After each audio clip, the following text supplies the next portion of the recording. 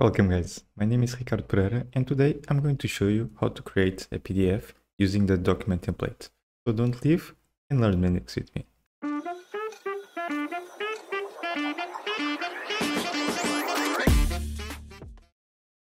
So before we start, I'm going to show you what is currently on the project. So if you go to the domain module, so you can see that we have one entity called request.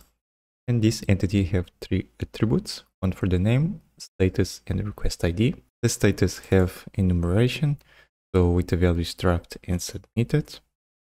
And regarding the access rules, we have the user with full access, so he can create and delete, and have read and write access to everything. We also have another entity called PDF file, that is a generalization of the file document entity. And regarding the access rules, so have also full access to everything. We also have available two pages, so one for the overview of the request entity, and then one to create some objects.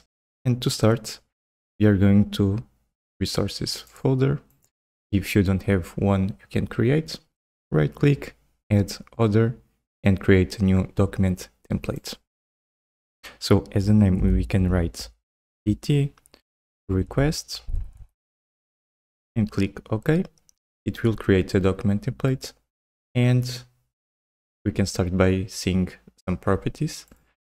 So currently you have some options on the appearance. You can change the page format, so you have multiple here, or you can create your custom format. You have also some customizations for the page, for pixels. You can define a margin, so left, right, top, and bottom. You have the option to show the header and the footer on the first page. So I'm going to keep it as a yes. You also have the possibility to have a header. As you can see, it adds like a space for the header, and same for the footer. You can also customize the style of the page. So you have some customizations for the font, or you can also add your own custom styles. And to start, you're going directly to the toolbox, drag and drop a table between the header and the footer, and we can select the number of columns and the rows we want for this table. For now, we can just leave one column, one row, and inside this table you can drag and drop a data view for the request. So right click, select entity, go to your module and select the entity request. Now we are going to drag another table. Because we have three attributes, we can just select three columns. And here we can right click on the table and then select add row below. So to have like a title, so header part, and also the values for each attribute. So for the headers, we can select a static label. You go to the properties and change the caption. So you can start by writing the request key. And then you can just copy and paste in the other columns and just change the caption. So one for the name and other for the status. Let's go back to the toolbox, select a dynamic label and insert it on the second row. Right click, select attribute and select request ID for the first column, and do the same for the others. So second, select the name, and the last one, the status. So for the footer, we can add just a page number label, but before we need to add also a table, one row, one column, and just drag and drop the page number label to this table. So for the header, we can just select also a table, one column, one row, and also a static label. And then we can just go to properties and select a custom style. So we can change the style, the font size to, let's say, 18. And then also select the style to italic and also change the color to, let's say, dark blue. Click OK, OK again. And then let's just change the caption to request PDF.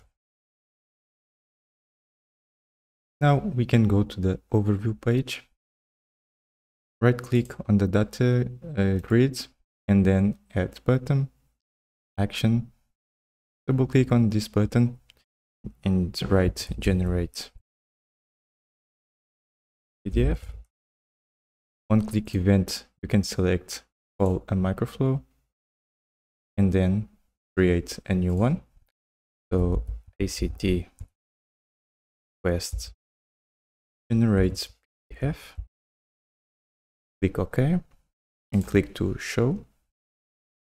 Here we can give some permissions to the user role and go to the toolbox, drag and drop the create object, select entity and create the PDF file object. Click OK. Go back to the toolbox, select generate document action, double click. As a file, you can select the object we just created. Document type, select PDF, and as a template, then go to resources and select the document template request. And as you can see, it already detects the widgets inside the document template. And in this case, needs an argument because we have a data view there.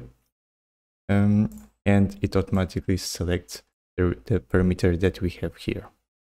Just click OK. If you want to change the name of the final PDF, you can just drag and drop a change object, select the new PDF file, click in new name, and then write the name that you want to see. So we can just PDF example.pdf and also delete after download. We can set this attribute as true. Finalize, we can just download the file. So download file action, file document, new PDF, and click OK. Now we can execute the project.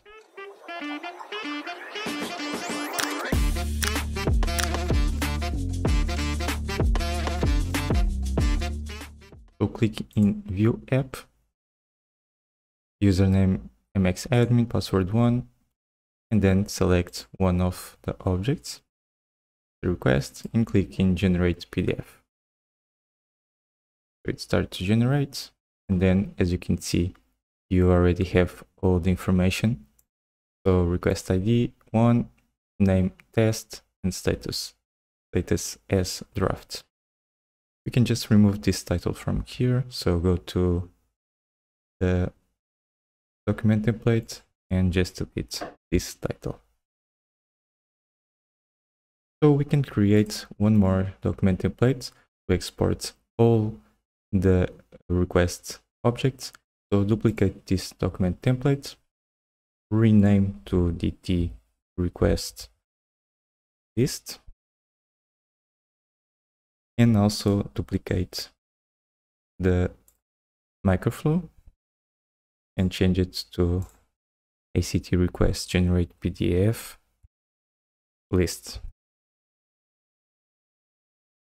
Go to the document template, remove data view, and drag and drop a data grid. Right click, select an entity, request, and here you can right click, select an attribute, request ID as a first column. To the second, you can select name, and we need one more column, so you can right click add column to the right.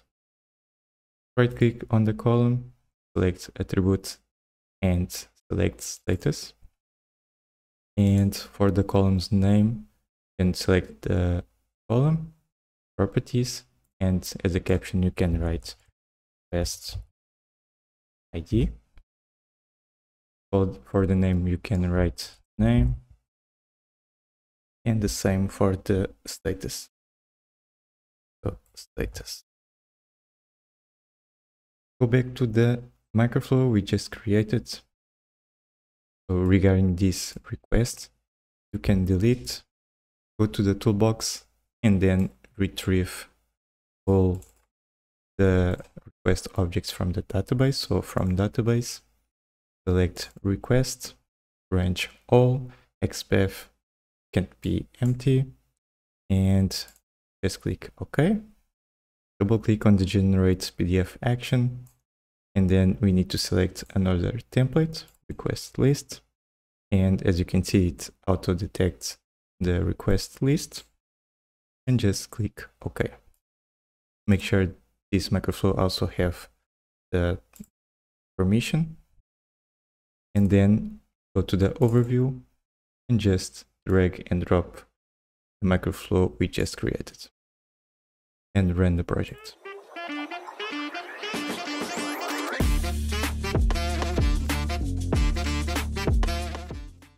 Click View App, select MX Admin, and then click in ACT Request Generate PDF List. And as you can see, it generates the PDF with all objects we have regarding the request entity. So if you want to apply some style to this table, you can go to the document template and click on the data grid, and you have an option to change the appearance. So cell spacing, cell padding. So you can just give some values here. Also for the padding. You can also customize the font, the table. So let's change the font 2 times. Size also increase to 15. And then you also have some cell styling. Let's add a solid style to the top border and for the others. And also change the background color to dark blue. Click OK and execute the project again.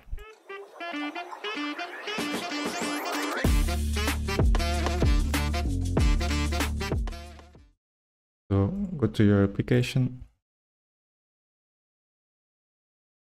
click to login, and now click again to generate PDF list.